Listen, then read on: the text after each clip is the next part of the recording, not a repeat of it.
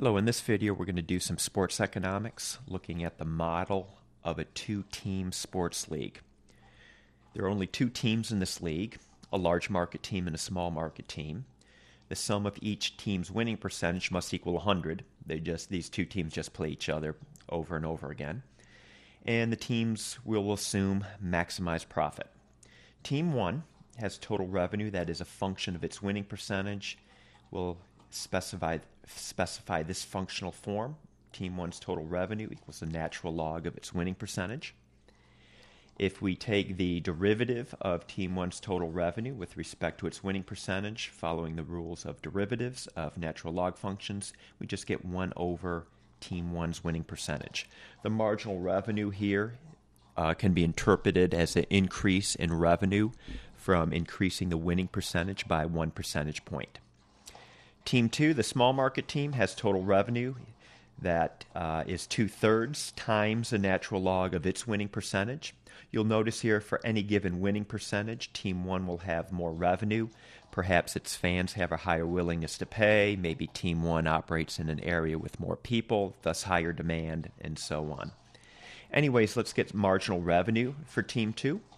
Marginal revenue for Team 2 will look like this, following the rules of derivatives of natural log functions. In equilibrium, the marginal revenue of each team will be equal. If this wasn't the case, so for example, if the marginal revenue of Team 1 exceeds the marginal revenue of Team 2, Team 1 adds more revenue from an additional win than Team 2, so Team 1 will bid away talent from Team 2 until the marginal revenues are equal. Talent flows to its highest valued use. So setting that equilibrium condition up and substituting in now what our marginal revenues were from the first slide.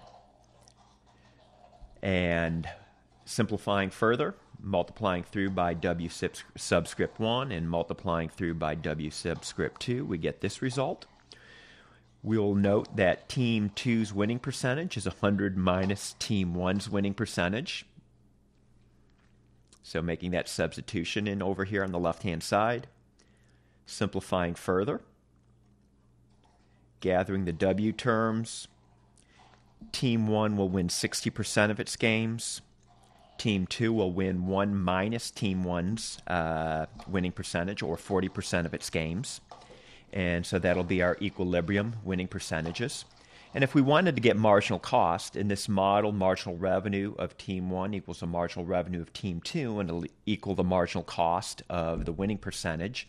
Just substitute this 60 or 40 back into these equations here, and marginal cost will equal 1 over 60. Okay, I hope you found this video helpful.